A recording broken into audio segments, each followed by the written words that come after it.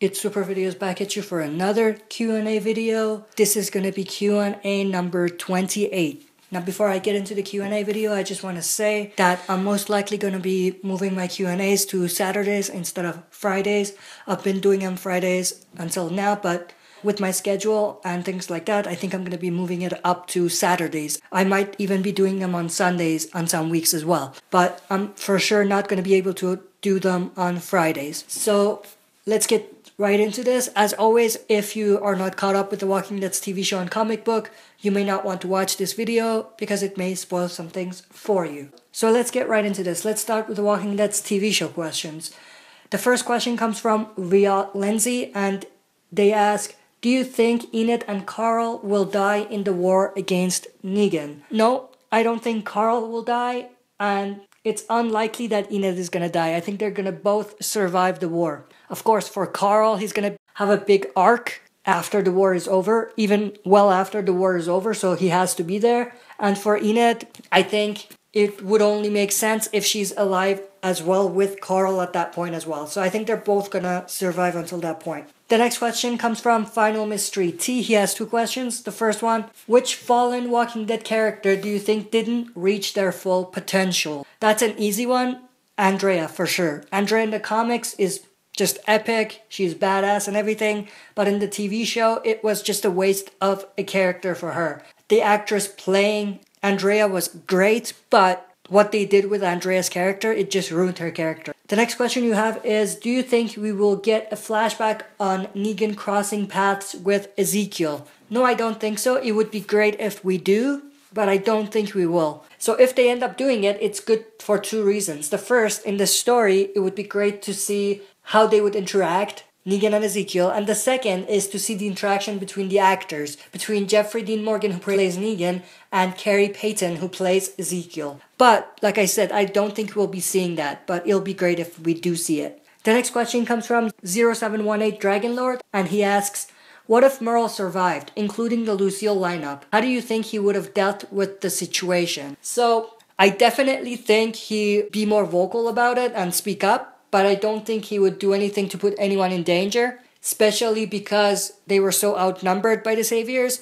But I do believe that he would probably joke around with Negan a little bit, maybe be vocal about it, but he would not do anything to put the lives of the people there in jeopardy. That's a great question, though. The next question comes from Stephen Moraga. He asks, do you think Negan will go to the kingdom and kill someone because they won't tell where Daryl is? I mean Carol and Morgan. And will that make Ezekiel go to war with Negan? So, one thing, Negan doesn't know that Morgan and Carol are with the survivors and know about Alexandria. They don't know that Carol and Morgan know about Daryl. So, I don't think he would go there just asking them about Daryl. I think he would definitely go to the kingdom to see if Daryl is there, but he would have no reason to think that anyone there would even know about the survivors and Daryl. And if he did kill someone at the kingdom, that would definitely push Ezekiel to the war.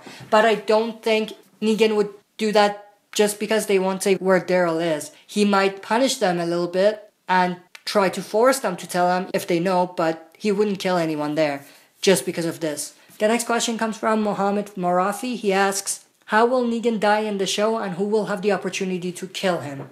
I don't know exactly how he's gonna die in the show. I think however way they kill him off in the show, I hope it's an epic death. I think Negan is too big of a character, a villain, to die just a normal way. So I definitely hope that they kill him in an iconic way. And in terms of who's gonna kill him, I have 3 candidates at the moment, both in the TV show and the comics. First, Rick, because that would be epic. Second, Maggie, because of course Negan killed Glenn. But in the show, it's a bit different because Negan also killed Abraham. So if we want to put Maggie there, we also have to put Sasha there. But it would be underwhelming for Sasha to do it. So because of that, I'm just going to stick with Maggie. And third option is probably Carl. Because how badass would that be if Carl kills Negan in the show? It'll be pretty epic. The next question comes from Gavin Cottrell. He asks, if Shane and Herschel were still alive until the Lucille lineup scene, would they be good for the 2 deaths? So I have a problem with the 2 Lucille deaths. So because of that, I don't want to see any double death. So if you had to replace it, I would replace it just with one, not with two. But individually, Herschel and Shane would be great candidates for the Lucille death. Herschel more than Shane, but I could see it being emotional and impactful if they did end up killing both Shane and Herschel. Now let's move on to the Walking Dead's TV show and comic book questions. We only have 2 of these types of questions. The first one is from Blotna Jenny. They ask, do you think Jesus is gay in the show just like in the comics? Definitely. I don't think they're changing that about Jesus in the show. Jesus is still gonna have the same characteristics as he does in the comics in the show as well. So it's gonna be the same. The next question comes from Royals King 35 Royal, and they ask, when do you think All Out War will begin, and could we see Maggie staying at the Hilltop? So just like I've been saying before, I think All Out War will definitely be in Season 8. I think March to War is the second half of Season 7, and All Out War will be in Season 8. Now, I don't know if we're going to get All Out War Part 1 in 8A and All Out War Part 2 in 8B. It would be great if we do get that, but I'm not sure about that yet. But in terms of when it's going to begin, definitely in Season 8. The next part of your question, will Maggie be staying at the Hilltop? Definitely. I think they are already pushing Maggie's story so that she has to stay at the Hilltop long term. So she's definitely going to be there long term.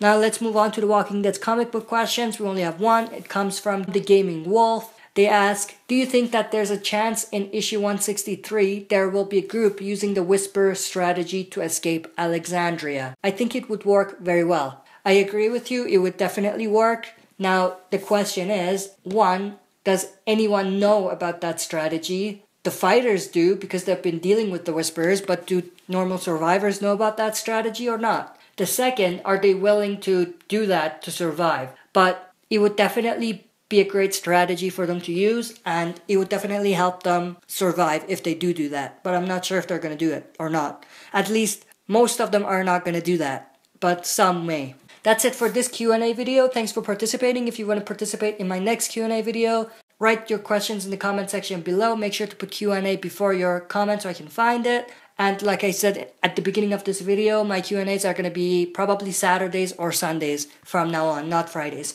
Thanks for watching. I'll be back for another video.